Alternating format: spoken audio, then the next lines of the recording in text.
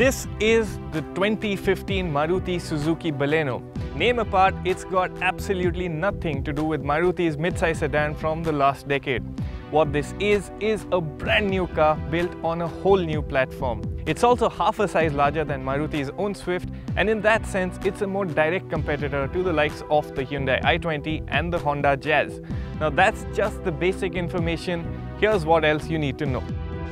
The Baleno is a large car, but it won't grab your attention solely for its size. The design and styling is the best we've seen from Maruti in a long time. Up front, the V-shaped grille is distinctively Suzuki, yet looks refreshingly new. And the headlights, though similar to the ones on the Swift, work well here, especially on the top-spec cars with their projector elements and daytime running lights. Move over to the side and you'll notice more than a few interesting bits. Things like the door-mounted mirrors and the rich-looking chrome-finished door handles. The large glass house is also quite distinctive thanks to the neat quarter window. And the interplay between the rising window line and the rake of the rear windscreen makes the Baleno look pretty sporty. The tail is also rather well styled with nice looking lights and a chrome bar. In all, the Baleno looks like a grown-up Swift, which is no bad thing. So, how's it on the inside? Like the exteriors, the Baleno's cabin is also quite interesting. The dashboard looks quite unique thanks to the V-shaped center console, and what's also nice is that it positions the touchscreen high and in the driver's line of sight.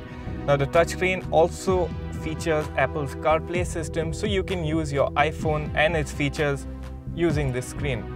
The other thing I really like is the multi-information display here. It's nice, good graphics and gives plenty of information. Unfortunately, cabin quality is so-so. You have a lot of hard plastics here and there, and if you look around you will also spot a lot of bits from lesser Marutis, and that's not a nice feeling when you're paying premium money. The seat fabric isn't very premium either. However, the front seats themselves are pretty large with generous thigh support. The cushioning is also well judged, making the front seats amongst the most comfortable in any hatch. There's good news for rear seat occupants as well. Now, one of the highlights of the Baleno has got to be the space in the back. The front seat is set to my position and still there's lots of space, lots of knee room. And there's also plenty of width in the cabin, so fitting 3 in the back won't be much of an issue. And if there's a complaint, it would be that the seats are a bit flat. You don't get that sense of support that you'd get in other seats.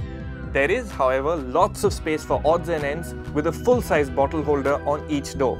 The Baleno actually scores very high on practicality. Boot capacity is an impressive 339 litres, and thanks to the way the luggage compartment is designed, you'll be able to store large suitcases without the need to flip the 60-40 split folding seats forward. Time to shift focus to the engines that power the Baleno. No surprises here. The Baleno will be offered with Suzuki's 1.2-litre K12 petrol engine and a Fiat-sourced 1.3 diesel. It's the one Maruti badges as DDIS 190, which means it uses a fixed geometry turbo and makes 75 bhp. The power figure puts it down to chief rivals, but don't ignore the Baleno is over 100 kgs lighter than the Jazz and a full 200 kgs lighter than the i20. Claimed fuel economy is also a best-in-class 27.39 km to the litre. So, how is it to drive?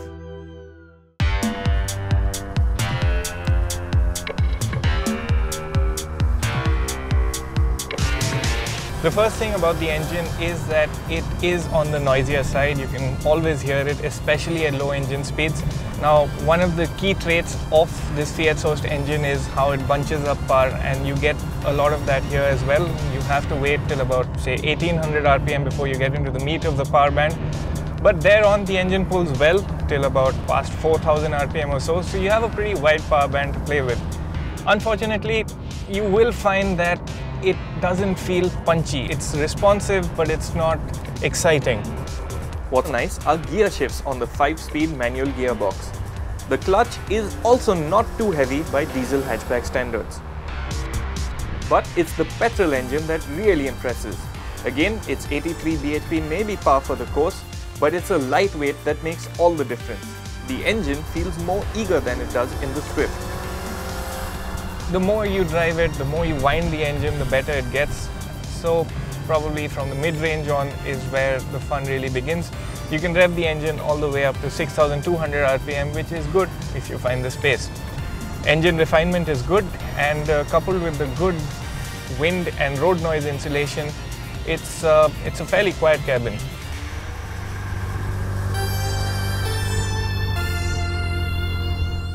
Coming to an area where the Baleno really surprised us, ride quality. We expected a car with such a low curb weight to feel a bit skittish over bad roads, but in reality it was quite the opposite.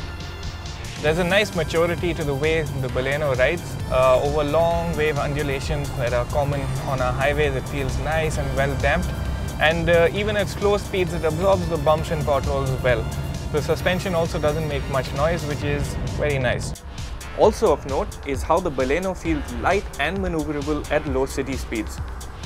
So you can have some fun behind the wheel of the Baleno. The steering's quick, you get this nice feel off-center, and handling on the whole is quite confident.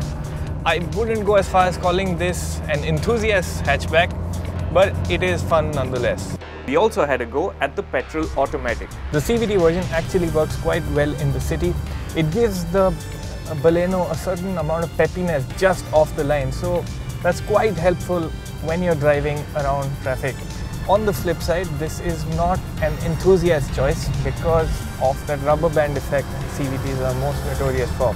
So when you press down, the engine revs to 5,000 RPM, but the performance in line with that engine speed comes in a whole lot later. Official figures claim that both the manual and automatic petrols give an identical 21.4 kilometers to the litre, which again is best in class. For an urban buyer, the auto makes great sense.